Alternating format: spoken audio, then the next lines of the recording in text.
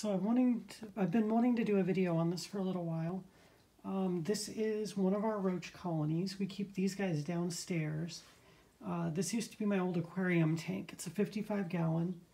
It was donated by a former friend. They're the one who put all the stickers on the back that can't seem to get off. But we keep giant peppered roaches in here, as well as hissing cockroaches.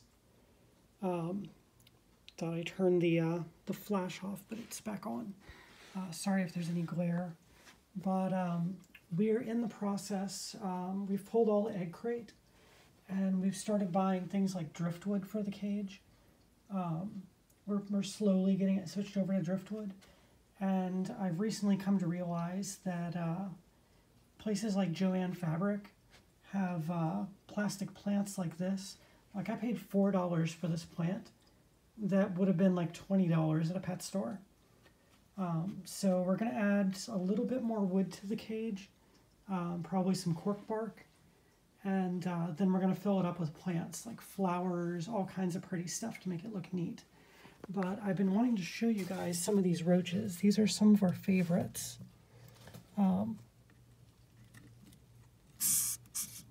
There we go. I wanted to get some kind of hiss on camera. So we've got hissers in here. They're a colony that's just kind of starting. You can see there's another female over here underneath the plant. She's gravid. Is this another boy? Nope, they're both girls. They're too gravid to hiss. And then you can see we've got the peppered roaches all around. The peppered roaches are Rachel's colony. She originally started with these a while back. And we've had them for many years now.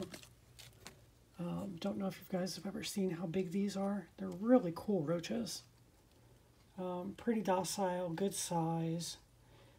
They don't have that funky smell that some of the bigger roaches have. But also really calm. I'm a big fan of these guys. Also really pretty patterns on them. They look like they're covered in pepper, which is how they get their name.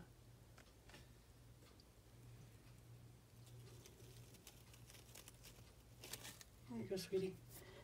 But yeah, these are our roaches. We've got probably about 1,000 of the peppered roaches in here. A lot of them stay buried or underneath the logs. We're working on the hissers. I know we've got at least 100 babies in here now. Just as a guess on the number, really. And we're looking at, I think we have 5 adults at the moment. 1 male and 4 females. I may be missing that. I think we might have 1 more male that I'm forgetting. But everyone's doing super, super good. We're going to a reptile show in a couple of months. And I'm really hopeful that I can find some kind of millipede that can cohabitate with the roaches. So we can have just a random millipede walking around. We have springtails in here as well, which is why we keep it a little moist. And you can see we've got buffalo beetles wandering around.